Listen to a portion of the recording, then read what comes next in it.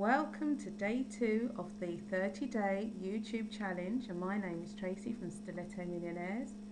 Today we're going to be asking the big question: why do you want to start your own business, or why did you start your own business? Let's think about those reasons. Some people start businesses so they can have a more flexible lifestyle, or to spend more time with their children, their family or their friends. Some people start businesses to have a better social life, to build a bit of a community, or to solve a problem. Some people start businesses that will help others solve a problem that they may have experienced themselves in the past. So do you have a unique gift, product, service or talent that you are just bursting at the seams to share with other people, or to shout it from the rooftops and get your business out there? Or is it because you want to make a difference in the world? So the next question is, why would anybody want to come to you for that product or service that you are offering?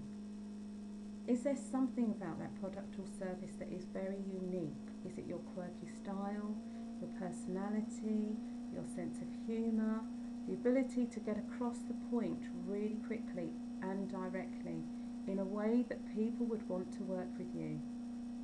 Ask yourself why. Why would anybody want to work with you? And then ask others why they would recommend somebody to you, or why they themselves come to you for your product or service.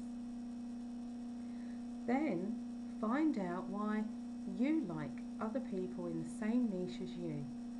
Find out why you think that they are successful.